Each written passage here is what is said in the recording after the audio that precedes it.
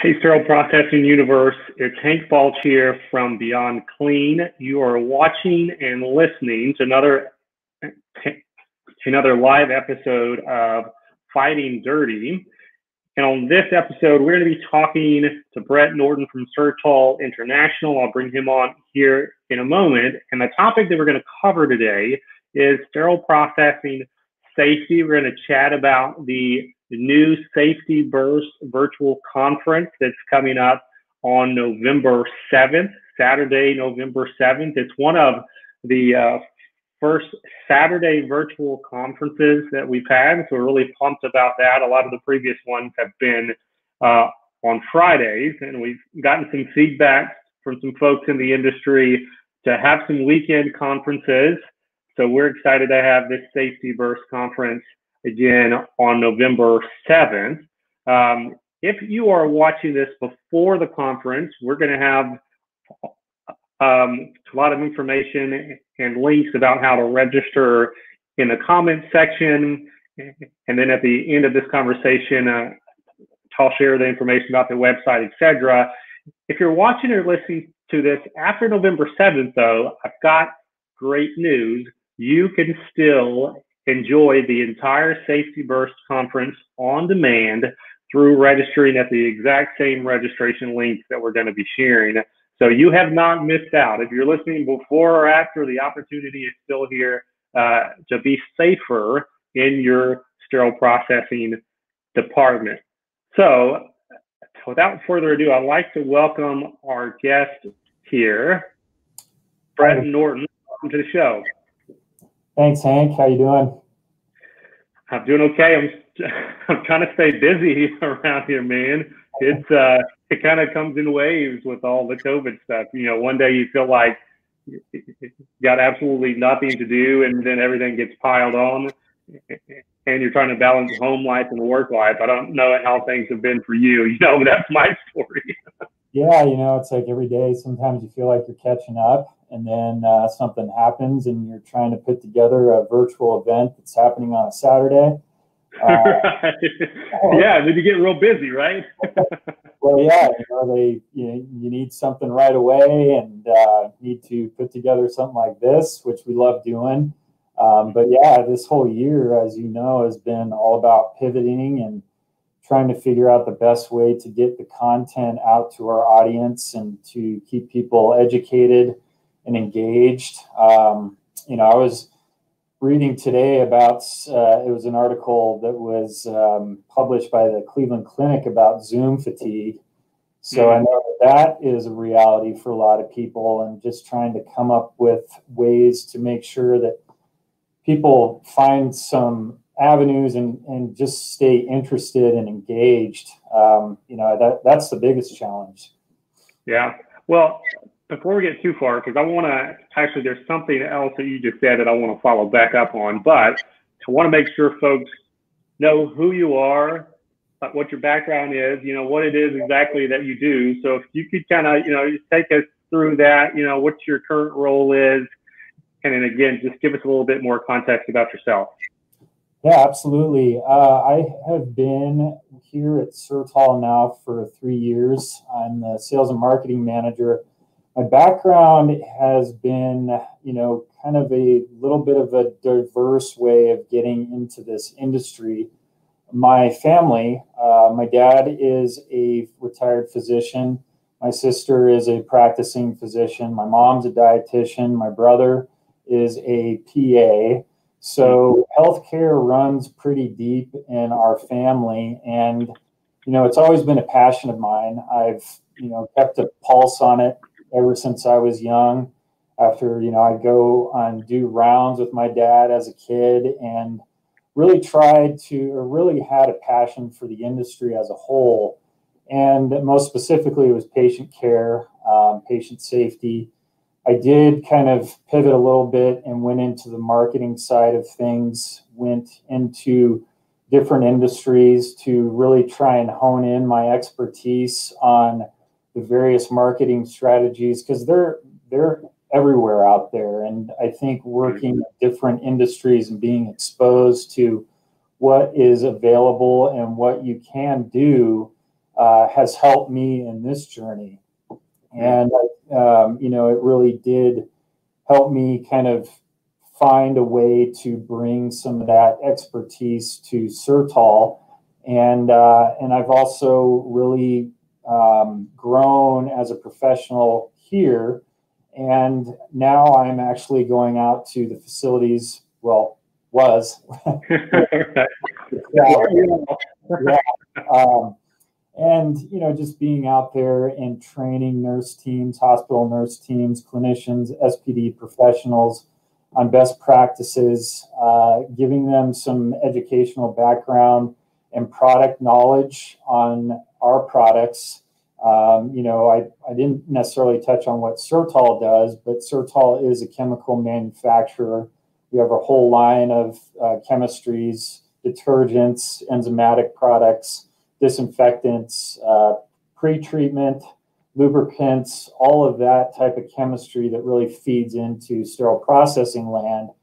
So I've really dove into that. And, with that healthcare background, the passion of patient care has come first and foremost, and really honed in on the patient safety aspect and tried to work with our SPD heroes and the hospital teams, because it's a conglomerate, it's a group, and everybody should be working together for the good of our patients and safety in general.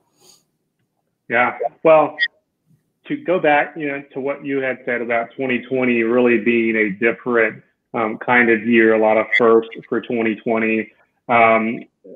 This safety conference that we're going to jump in here to really discuss in a moment is a first. I was sitting, it was probably 3 months ago. I was sitting down, reading another article in the sterile processing industry. And it was about patient safety, I think, actually. It kind of got me thinking, there's a lot of focus on the patient for good reason. We're there for the patient. But what COVID actually taught us is without healthy providers, the entire system will fail. That was one of the most frightening things at the beginning of this pandemic, was the question like, can we keep our frontline professionals and providers safe enough to continue to care for everyone else who may be coming into the healthcare facility for treatment? And that was a provocative thought that I don't think folks had really been confronted with on a national level as we did in COVID. And of course, a lot of that ended up focusing on PPE. But in sterile processing, I realized that there really had never been a concerted effort to have a conversation focused around the safety of our teams, the people in the trenches doing the job in sterile processing, in endoscopy. How do we keep those people safe? Are they safe? What are their concerns? And that was really the impetus for the sterile processing safety conference. But before I go too much farther in that, to the guests on the show, I want to kind of get your opinion from your specific perspective, again, as you said, from marketing in a company that deals with chemistries, right? So what does sterile processing safety mean to you? Like when I throw that phrase out there, what's the first thing that comes to mind? Well, I think you touched on it. We think in terms of our sterile processing pros as protecting our patients. That's their journey, their job, and it is a critical part of what they do. It's the heart of the hospital, basically. But, in all of that focus, what gets lost to me, I think, is the safety of those professionals. When you're down in these sterile processing departments and working with them and seeing what they have to deal with, be it sharp instruments in a sink or a slick floor, bending over, picking up heavy detergent canisters, And when it comes to our business, it's working with chemicals. You've got all kinds of different chemicals that these professionals are working with. And, they're not necessarily safe all the way around. I mean, we've got procedures and practices to educate and protect our pros with the PPE. But like you said, PPE has been scarce in the COVID age. And, also dealing with these various chemistries, it sometimes gets lost. And, I'll go into a sterile processing department, and there are a variety of bottles. Some may or may not be labeled. A lot of our SPD pros, know these chemistries by color, but sometimes they don't know exactly what they are, what's in these chemicals, and what is actually harmful. And that's, I think you're doing a great thing by focusing on, the safety of the people that ultimately keep us all safe when we're in getting a surgery or whatever. Their safety to me is paramount. If they're not safe, we're not safe. Well, and like for me, it's always start the conversation. Like our model, even with Beyond Clean, has always not been to exhaust the conversation, to say everything that needs to be said, to cover all the bases, but to get folks thinking from another perspective and another viewpoint to say, are there risks that we haven't considered yet? Or is there opportunity to be safer that we haven't really addressed in the past? And to your point about the chemicals, and actually, I don't know if it was Peggy who has said this on the podcast before, but I know one of our guests has brought it up. The chemicals that we're dealing with, if it's in decontam, if it's the sterilants, all of these things are created to kill living organisms. Right? So FYI, we are living organisms. So they're not going to be totally safe, for human consumption or exposure and all that kind of stuff. Like they're built to kill. They're not built to kill humans. They're built to kill microbes, obviously. But even outside of that chemical piece, there's a lot of potential risks and dangers in sterile processing. So before we go too much further, I want to throw out an audience poll for the folks who are tuning in and ask your perspective on what is your biggest sterile processing department safety concern. What about your department or your schedule or your equipment? Like what makes you shudder as you come into work and think, am I going to get hurt? Is this place actually a safe space? All right, so that's a question that I want to get your answer to in the comment section below. If you're watching, if you're listening on the podcast, we'd love to hear your answer. You can send us an email at info@beyondclean.net and tell us what your biggest safety concern is. And one of the reasons that I'm asking that question is because this safety conference, Safety Burst, is the first safety conference in the industry, but I'm hoping it's not going to be the last.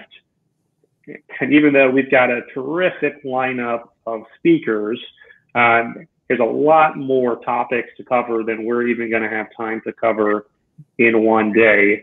So I'd love to hear feedback, from some opportunities. Hopefully we're going to cover a lot of the big safety concerns in the lineup, but we'd love to do this again, obviously, as well. So Brett, when I reached out, I kind of reached out randomly, I think one middle of the week and said, hey guys, I've got this crazy idea. I want to do this safety focused conference. Is that something that Certol would be interested in partnering with us on? What was your first thought? And then, what was the impetus behind saying, yeah, like we're going to do this thing? Peggy, our clinical education manager, who's going to be doing this presentation for the Safety Burst Conference, she would have a lot to say about this, obviously, because she's very passionate about safety in general. But I think we go back to the patient safety side of things and just the chemistry side, that we're all about safety here at Certol in general. I mean, we preach safety. We actually, we go through our SDSs routinely, weekly, our labeling on our products and making sure that it's clear and concise and understandable. So our sterile processing professionals are safe when they are using our chemistry. And also when it comes to nurse teams, when they're utilizing our pre-treatment sprays and everything like that, I think, most of our chemicals are not to the level of a, glutaraldehyde or a sterilant that's, can be very harmful. But there are risks, as we've talked about, with any chemical. We're known for our enzymes. And so it's also good to be educating on what enzymes can do. Utilizing latex, you really shouldn't be doing that, because enzymes eat away at latex proteins. So it's those types of things to where when this opportunity was presented to us, we're like, wow, we've got a lot to say. And our approach in the industry is, of course, we want to sell our products, but we also, and first and foremost, we want to preach safety. We want to educate our professionals. We want to educate people that are using our products that, this is how to use it. And if you're maybe not using our products, using a similar product safely is a approach that we use. It's all about education and training first and foremost. And, of course, yes, the sales are great, but we want our people to be safe. And that's our ultimate focus. I mean, our president here at Certol preaches that daily, weekly. And, we've got our team in the production area that's working with our chemicals and producing the chemicals. So, right. We've got to be very aware of what we're selling and promoting and working with. And if we can't be confident about it, then why would we be pushing it out to the market? We want to be confident, right, and promote the safety side of things so our customers can feel safe. Yeah, so you touched on a couple of things there that I want to follow up on. And this is not the purpose for this interview, but this is a thread that is deep within Beyond Clean. And anyone who really pays attention to who we are and the conversations we have, you'll probably catch up on this, is products have to be used in sterile processing. So in the past, there has been a very kind of assumption, from users is like, oh, well, marketing's bad. Like, just give me education. I just want education. I want you to leave the marketing out of it. But then we turn around as managers and directors and we have to make purchasing decisions. And we want to be purchasing products that do what they're supposed to be doing. They do it better maybe than competitive products. And so we're still left in having to make those decisions. So if we don't have opportunities to engage with not only the education, but also the features and benefits of products in our industry, and I think we're really behind the eight ball. And so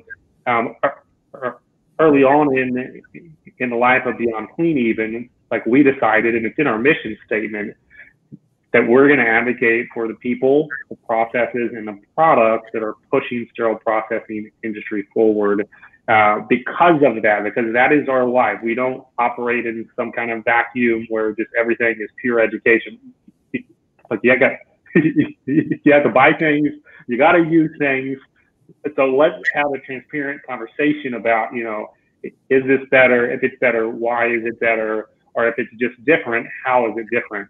So that's one thread, that I think is important that you brought up, companies who are advocating strongly for their products in the marketing space, they should be. If they really believe that what they're selling is the best thing in the market, like, you should see them pushing it 24/7, not only because it's good for business, but because they believe it's good for the patient, the department, the consumer, right? The second thing, though, and this is more applicable to what we're talking about here, is you mentioned SDS, and you mentioned the instructions for use on these chemicals. And in sterile processing, many times we hear IFU, or we talk about IFU, and we're talking about how that instrument is cleaned or processed for the purpose of patient safety. For FEN, it's going to be safe for the patient. But we don't have as many conversations like we're having right now, which is, how do we use these products and this equipment in a way that keeps us safe so that we can continue keeping the patient safe? So that was an interesting comment there, that picks up the whole thread of safety in our departments. Oh, yeah. Well, thanks. I mean, you've been in countless sterile processing departments, and our technicians, when you look up on some of these walls and the number of IFUs that they have to be responsible for, to adhere to the instrument and not damage the instruments and make sure that the instruments are following a process and being cleaned properly, there's that gap of where's the IFU for keeping our processing technicians safe? Where's the IFU for using this specific chemical? Where's the IFU for making sure that this is the right chemical to be using? There have been times when I have been in a sterile processing department, and they're running the wrong chemicals through the lines, and that's not necessarily their fault. They're just following protocol. But there's just no understanding of what chemicals do what and what the safety implications are. So I know that all of our processing professionals are out there doing the best they can, but we can certainly do better to help them with this process. Yeah. Well, and to throw out, like, we've been talking a lot about chemicals, but I want to ensure, that we give the full perspective. So we're talking cleaning chemicals. I mentioned maybe before we got on here, Sterile is another one of those chemicals that we have to work with in order to do our job. It's not an option. We got to use Sterile, but we have to use high-level disinfectants. That's there. But the question is, how do we do so safely? In addition to that, you mentioned the flip and fall risks. I have fallen in my department before. There is water not only all over in the decontamination area, but there's water often on the clean side, depending on how the containers come out of the cart washer, how the trays are unloaded out of the automatic washer disinfectors. All kinds of drips can happen, or any kind of like other chemical can spill. We can spill the lubricant, we can spill the alcohol. All kinds of things can end up on the floor and you can flip. And I have seen many people do that. And I've even had staff members who have had to go to the ER because they fell and they slipped. In addition to that, we got puncture issues, we got scrapes. There's all kinds of photos of burns. If you go to the sterile processing Facebook groups, you'll see autoclave burns on the forearm. You'll see hydrogen peroxide burns sometimes on the hands from the low temp sterilizers. There's an article that I linked to that I wrote a couple of years ago. The most frightening type of injury for me, that I've had a couple times, was cutting myself on the tape dispenser at the Prep-A-Pack station, because these tape dispensers are never clean, they're never disinfected. They've been there for years and years and years, right in the place processing, inspecting instrumentation, and then you slice your finger open on one of those in the middle of your job, and who knows again what was on that tape dispenser. At least the instruments, if you poke yourself on the clean side, they send through a manual cleaning and an automated cleaning process, but a tape dispenser has not. So those kind of topics, I think gives a lot of vested interest for sterile processing technicians and leaders in our industry to be aware of and concerned about these kind of topics.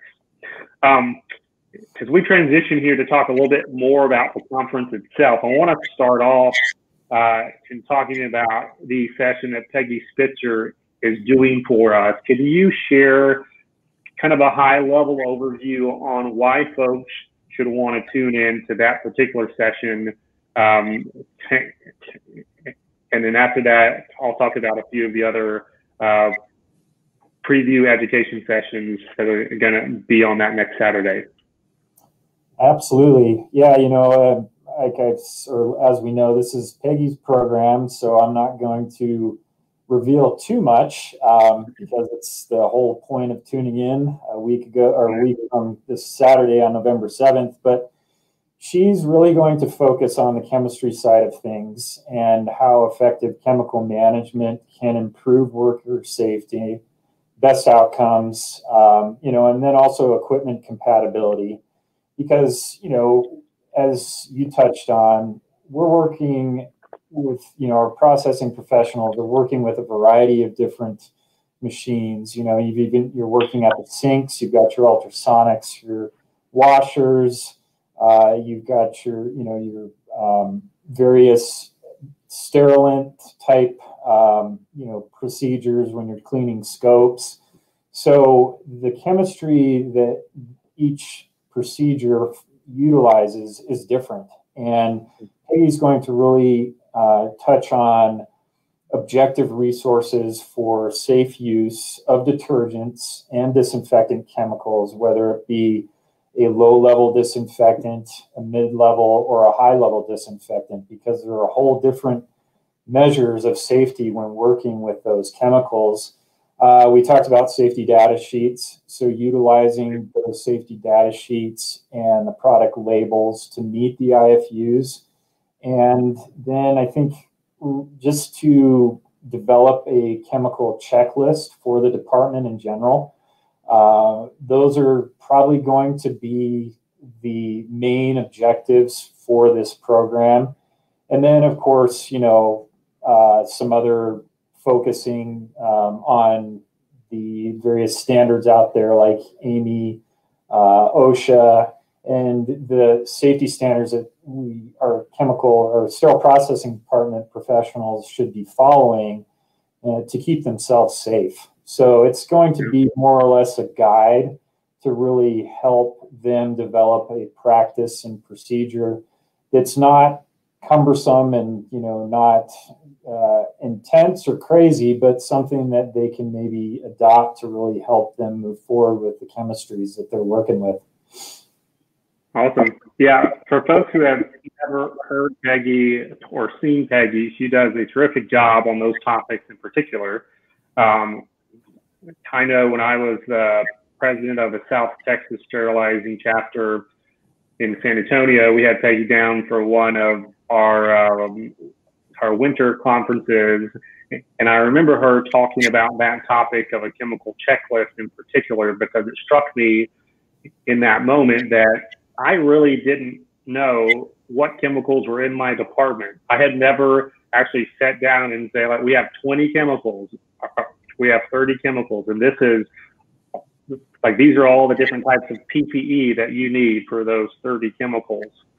And even that information alone, again, to start us thinking about how do we behave safely around these chemicals and ensure that we don't encounter PPE issues, for instance, for using certain chemicals. If there are PPE requirements, for chemicals that may do the same thing, but if they're manufactured by different companies, they may have different PPE required, right? So, like, there's all kinds of aspects there that that go back to, do you know what chemicals are actually in your sterile processing department? So yeah, that's going to be a great opportunity for folks to check out. Then as I alluded to as well, Peggy's been on the Beyond Clean podcast a couple of times, so you could go to our podcast on the app, iTunes, Google Play, Stitcher, and then search for Peggy, and you can find her episode. She recently had an episode or two through the Isham process, or the Isham, what is their podcast called? Process This. Yeah, Process This podcast. Yeah, yeah, good, thanks. So what was she talking about on that podcast, Brett? Do you remember? She's done a couple of them. Okay. Most recently, yeah, there has been, we've done a lot of educational type programs with pre-treatment, because our pre-treatment spray is, you know, first and foremost, you know, kind of the first step in moving towards sterile processing. But she has increasingly started to focus on the safety aspect of things. And yeah, I would definitely encourage checking out the latest Isham podcast. It's very informative. Cool. Well, that's one session, but we've got a handful of other sessions. I'm just going to take a couple of moments and run through the other folks who are going to be educating on November 7th with us. Kicking off the conference at 8 in the morning is yours truly, and I'm presenting with Andy Petrovic on the topic of IFU noncompliance. The name of the presentation is Let's Be Honest.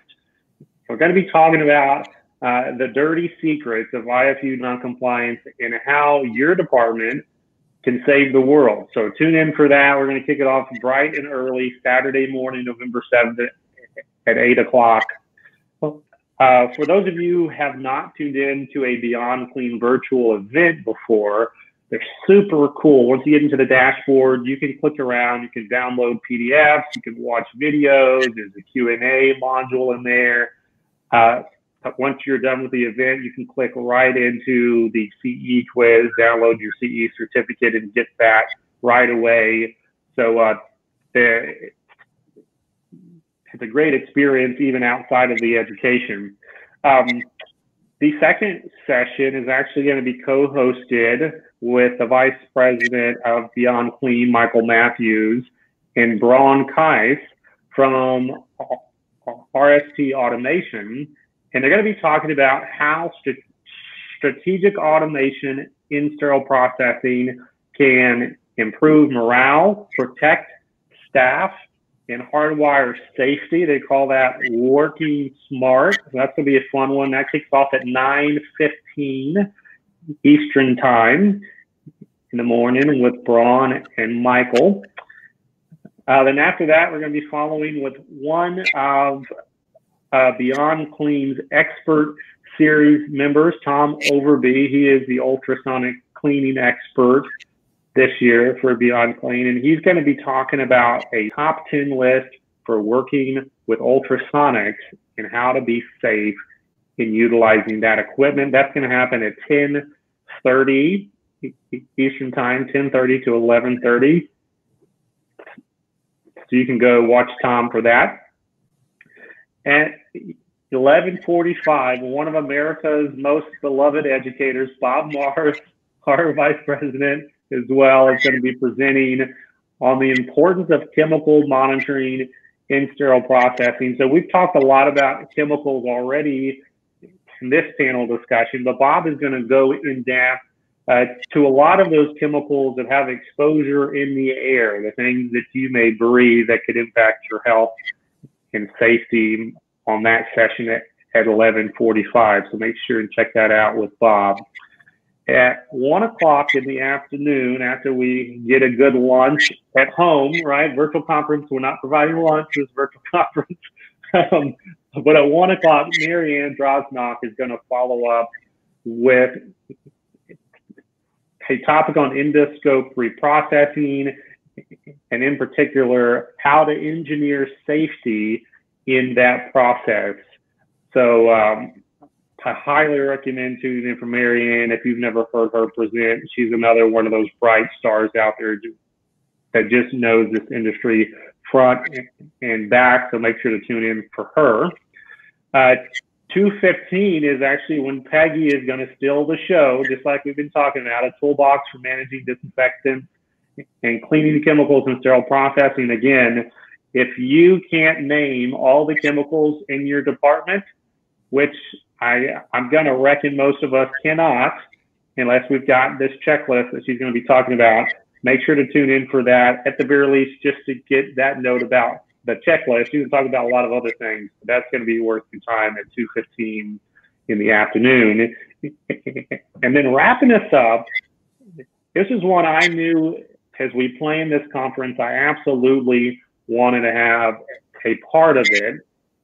It's going to be presented by Stephen Sutton from Bellomed on how to design a safe and effective sterile processing department. So he's going to be talking about the high level. If you were to lay out a department, and you're not just thinking about the workflow, but you're thinking about the safety of the employees. Where do we put devices? Where do we place equipment? How do we make a workflow that's going to be safe for the people in the space that are working? So Steve's going to wrap up the presentations at 3:30, or start at 3:30 with that last presentation on the Safety Burst conference. So I'm hoping, if you were on the fence before, hearing that lineup of education and folks is going to push you over the edge to join us on November 7th.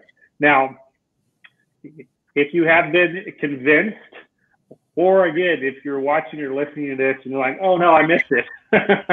Man, I should log into LinkedIn more often because I had no idea what was going on. I've got good news. You can watch it on demand. And if your Saturday is a little crazy and you can't give us your full Saturday, then tune in live for a couple of the sessions and go back later and finish off the ones that you can't catch for the whole day. So how to register? This is an important question. If you go to beyondclean.net and then click into the conference series tab at the top, then you'll see all of the conferences that we've got scheduled that we've done for 2020. And then, of course, the Safety Burst conference that is coming on November 7th. And then you can click in there and register for all of the events. And even though we haven't said it, it flashed at the beginning of the screen. This thing is worth 7 CEs, and it's approved for ISHM credit, it's approved for CBSBD credit, and it's approved for nursing contact hours as well. So if you need CEs, or if you just love protecting yourself, so you can go home in one piece to be with your family and friends after work, I encourage you, I implore you, come and join us at this event. To wrap us up here, Brett, even though we have been talking about the stuff that Peggy's doing with us at this conference, we've spotlighted a lot of the education that's around the Safety Burst. I know Certol does a lot of other types of educating out there. So could you walk through for the audience the other ways that they can get involved with Certol, follow you, and then again, engage in more of these types of educational opportunities with your team? Yeah, sure. We're, as we talked about at the beginning of this interview, that, COVID has really forced us to pivot, and most of our educational programs were developed to be presented in person, whether or not you're at a hospital or at a conference. There's constant educational opportunity out there at these conferences, but most of them have gone virtual. And, I talked about Zoom fatigue earlier, and I think that that's just something that's a reality, is that we're not able to get out and talk to people, and people are a little bit hesitant to jump on a Zoom call or what have you, but we're starting to really work on some presentable videos that are engaging, that you can watch on demand at any time, that do have CE credits. Those are, in the works. We're almost done with a couple of programs now.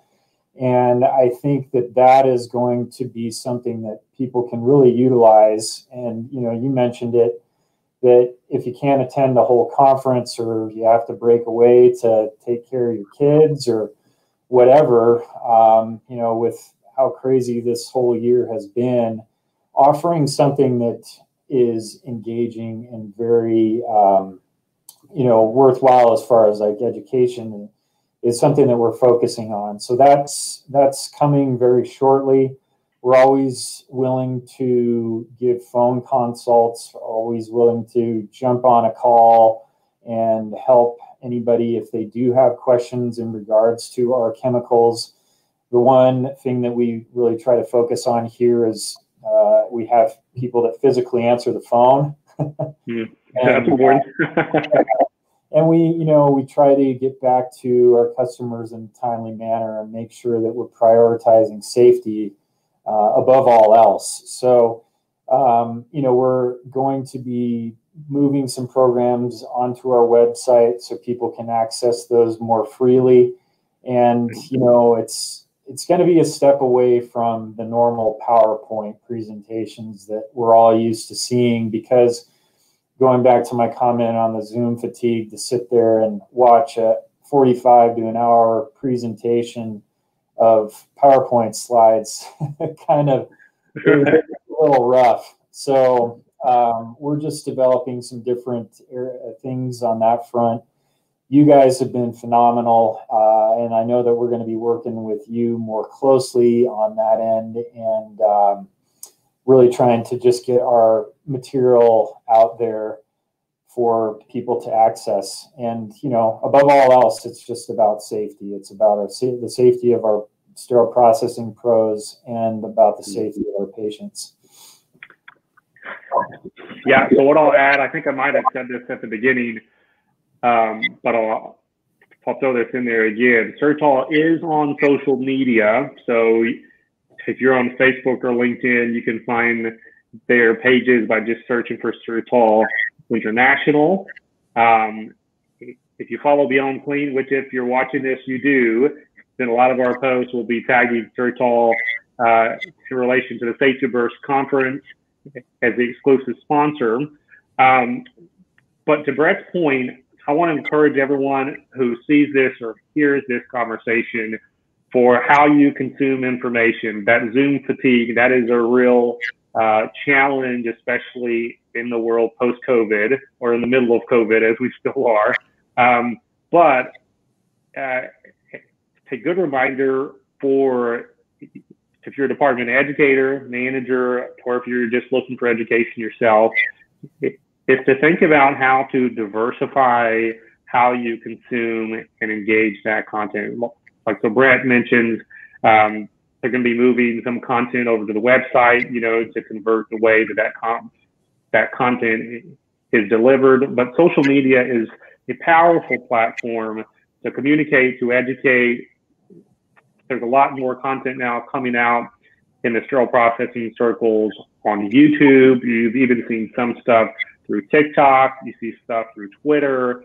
Of course, there's more and more podcasts coming out in the industry. There's all kinds of different delivery platforms that are having important conversations. So don't feel locked in to only the PowerPoint option for getting information, or only a textbook.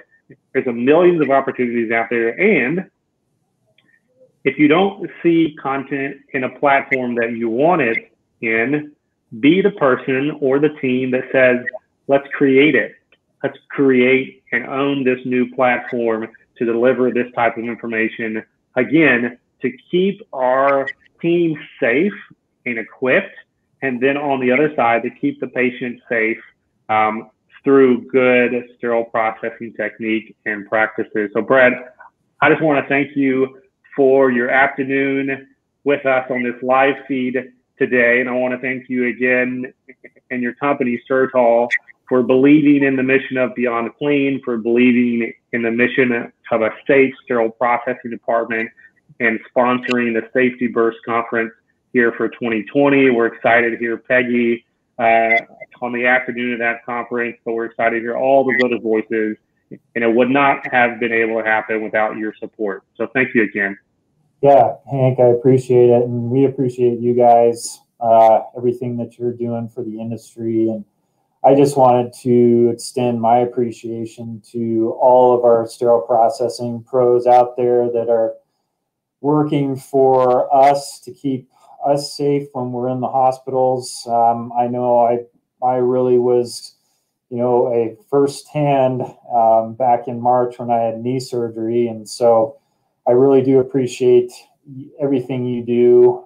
So does Certol. We really are an advocate for not only patient safety, but the safety of our sterile processing professionals. And we're here to help. We're here to educate, and we're happy to be working with you guys. Awesome. All right. Well, thank everyone again for tuning in and listening. Keep fighting dirty out there, and we'll see you on November 7th, Saturday, November 7th, for the Safety Burst Conference. Until then, we'll see you next time.